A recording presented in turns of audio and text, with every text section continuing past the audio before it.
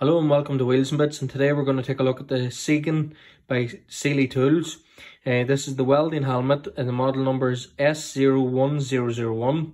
This is the 9 to 13 shade auto darkening welding helmet. It complies with all BS EN 379 and BS EN 175 DIN standards, so it's fully approved. The automatic darkening function is when you strike or when you start welding, it automatically goes dark. The grey scale or the darkening shade is automatically controlled via a rotary knob on the side of the helmet. You also have a grinding function on the mask. It's solar powered, so there's no need for any batteries. As soon as you get the light from the welding, it automatically powers the item. It features a sensitivity and delay control switching from light to dark. Contouring design on the helmet comes with a fully adjustable band and is suitable for MIG, TIG and arc welding. And now we're going to take the item out of the packaging so you see what you actually receive. So here you'll see you've received the helmet. Initially when you receive it, there's a protective film over the face mask.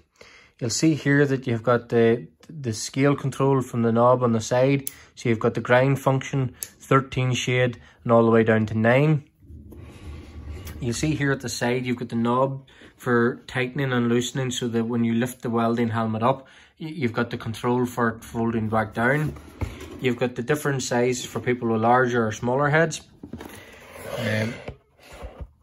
You'll see in here you've got the sensitivity control and the delay, so you can have it that if for your own personal preference, if you wanted to go dark that like a few seconds later after you've welded, you can have it, or you can have it it's more sensitive and goes darker quicker.